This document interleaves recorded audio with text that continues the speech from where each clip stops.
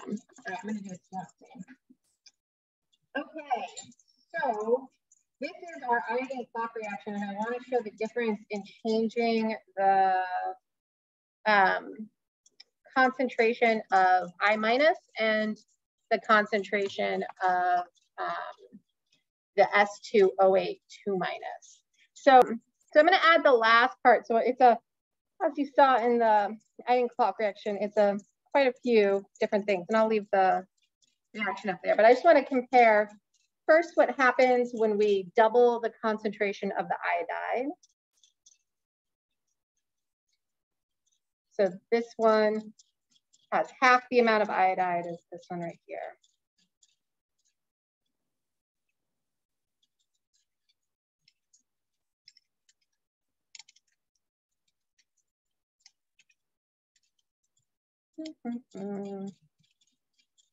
It's taking a while. Oh gosh, I'm not gonna do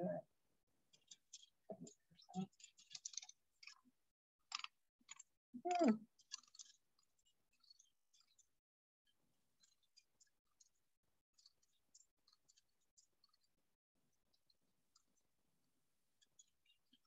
Margin.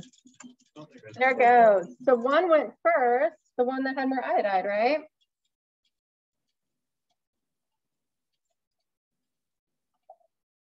Let's wait for that other one, see about how much longer it takes.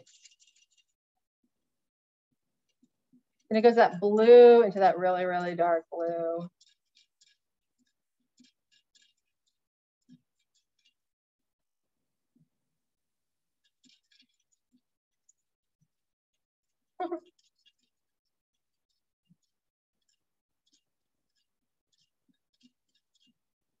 The thing about this reaction is it just changes like that. And so there we go. You just stare at a clear solution thinking you probably forgot something. All right, so we saw it went significantly faster when we doubled the iodine.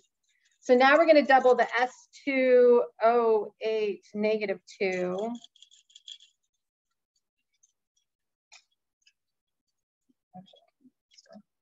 And so this one right here is going to have twice the amount of S2O8 minus as this one right here. So you can probably predict what will happen.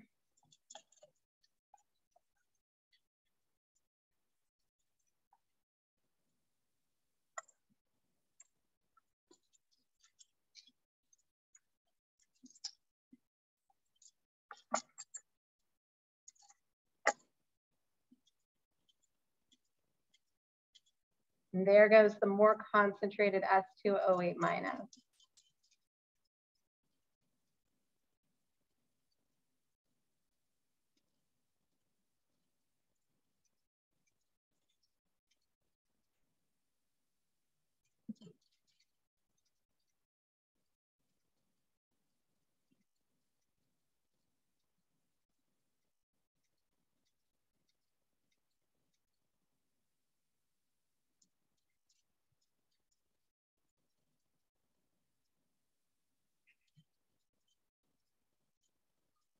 Never seen like a watch reaction doesn't turn blue.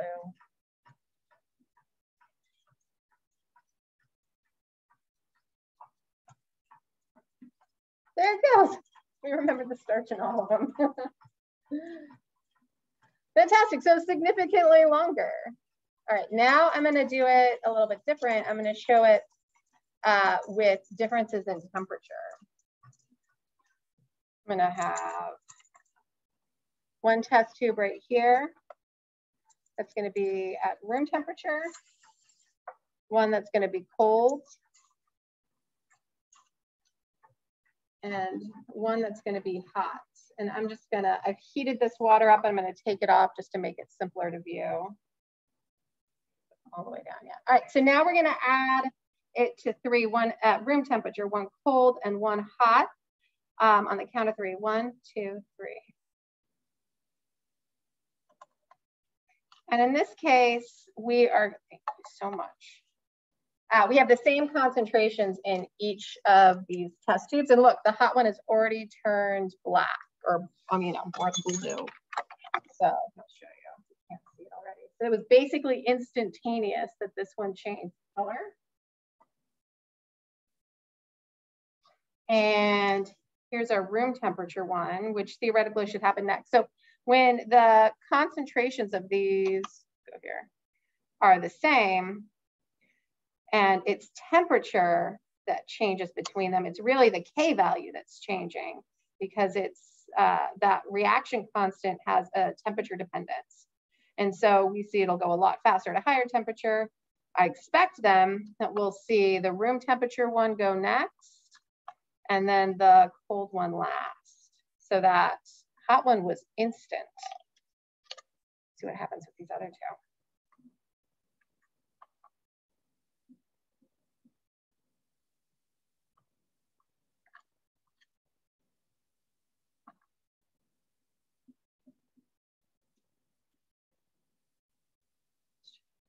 Cold one's still clear. Oh, look, there goes the room temperature one.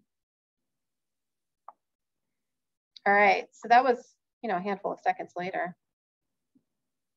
All right, so the hot was first, then the room temperature. And when we look at the cold one, it's still clear. Give it a little kinetic energy, why not? And we'll see how long this one takes.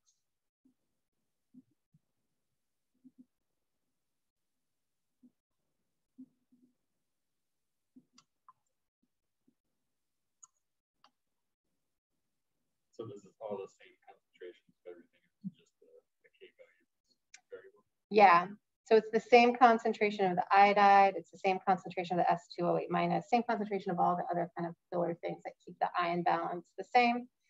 And we're just changing the temperature on this one. And so these are actually all the same as the one that was compared between the concentration increase. So we doubled the iodide and we doubled the S2O8 minus. And we compared that to one that was the same concentration of what we're working with here with the different temperatures. So it still hasn't gone. Sometimes these take a while when they're really cold. So, you know, we'll give it a second here. I'll keep an eye on it.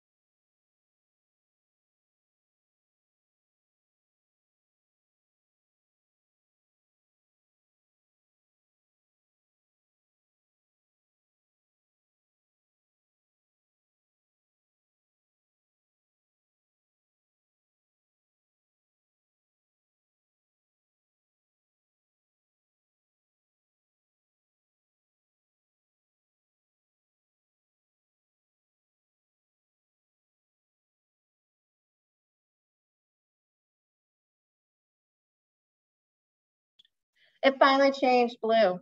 It took a lot longer in the ice water. So that was the effect of temperature. And that was all just changes to the K value as we played around with hot room temperature and cold reactions.